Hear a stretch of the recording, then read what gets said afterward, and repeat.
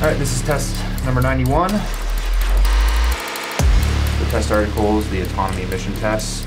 Pilot will take off and hover at 50 feet AGL at Charlie 1.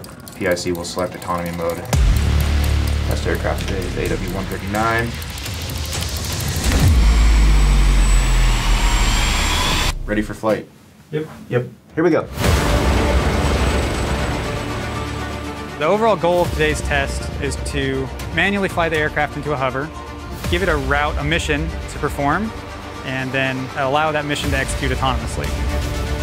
I reach down and select a little button that turns the autonomy on, and then I sit back, and we just watch the helicopter just transition into forward flight to an altitude and a speed.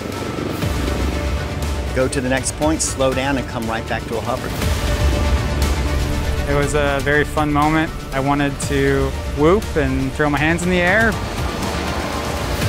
We high-fived a couple times, but then it's right on to the next task. Working with Honeywell has been a fantastic feat for near-Earth autonomy. We have been able to take their avionics and introduce our autonomy. We thought it was a match made in heaven. It proves that you can have autonomous rotorcraft operation to serve the warfighter in defense environments, in logistics environments. Someday this is going to save somebody's life.